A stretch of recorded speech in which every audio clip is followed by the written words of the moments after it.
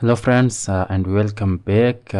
In this class we are going to discuss about Jquery Effect. We are just taking one more class because in our last two classes we have discussed about effect. We have worked only on button. So in this class the purpose of taking this class is that we can work on div, we can work on image, not only on button.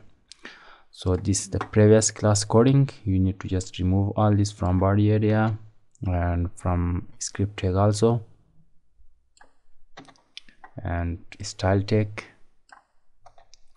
Control S to save. At first we are going to create three div inside the body tag: div start, div close, and br close.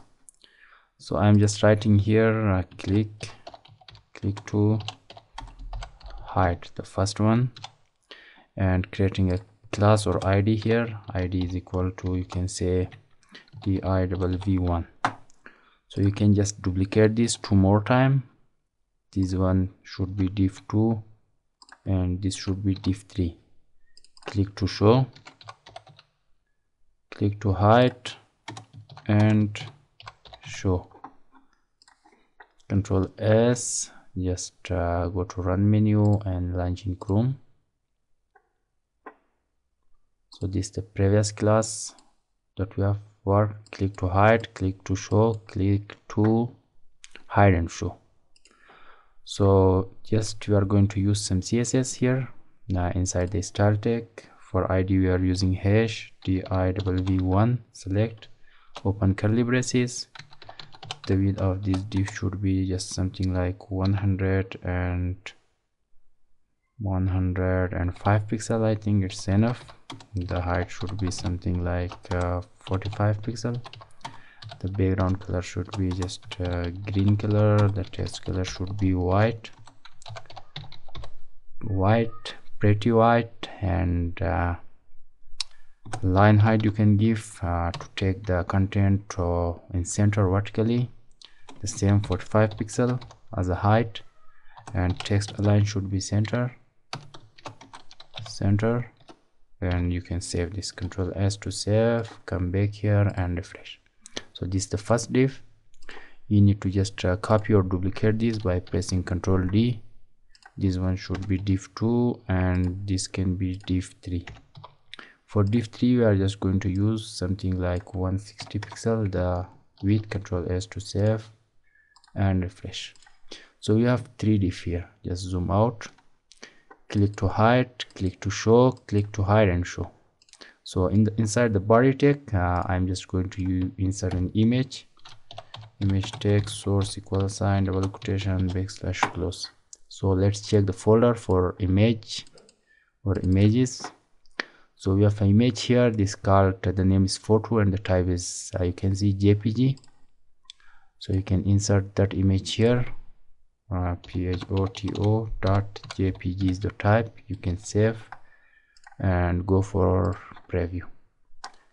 So you can see the image is here, but the size is just very big, you can see. And just go inside CSS here. You can just write img. It is a default selector. You can define a width for this, something like 200 pixel. Height also something like 200 pixel. And Control S, refresh. So you can see this is the image. If we just increase the width something like 400, and this should be 250. Control S and refresh.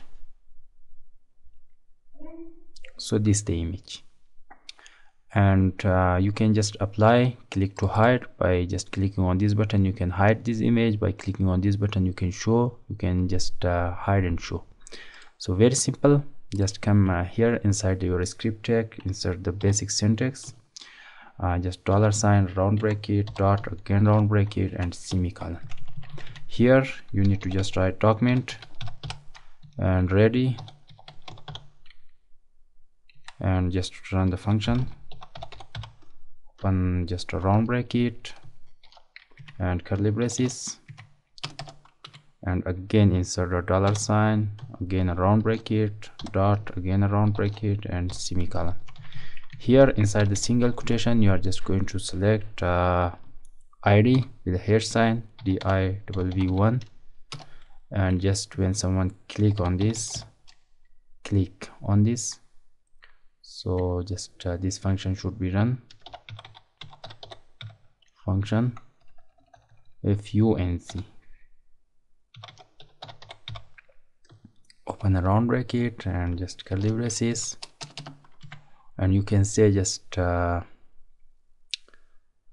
image. You can just select here, insert a dollar sign, again round bracket, full stop, or you can say dot, again semicolon. Inside the single quotation you are just selecting img directly, and you can say this should be height. Control S to save. Now come here and refresh, click on this, it's just hiding. Refresh and just click on this, again refresh. So the same, for example, from here you can say effect, first effect,